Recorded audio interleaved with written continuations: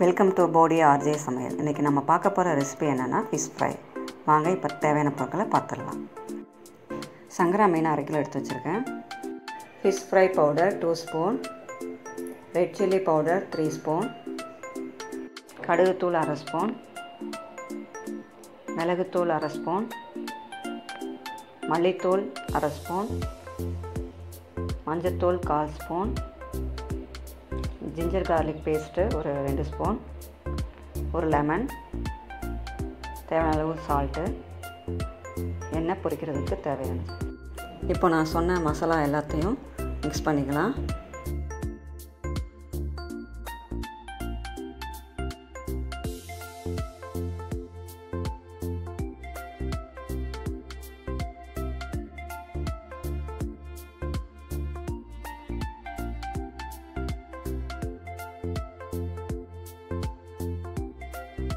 எல்லா மசாலாவையும் போட்டு மிக்ஸ் பண்ணியாச்சு.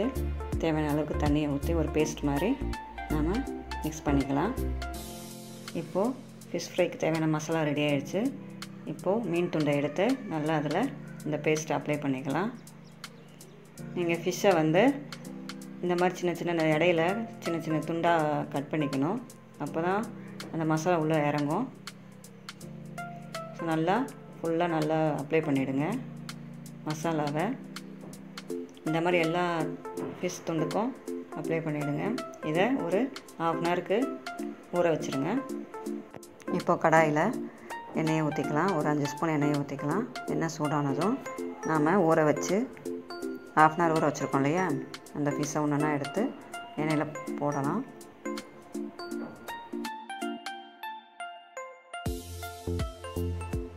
அப்பப்போ திருப்பி போட்டுக்கோங்க.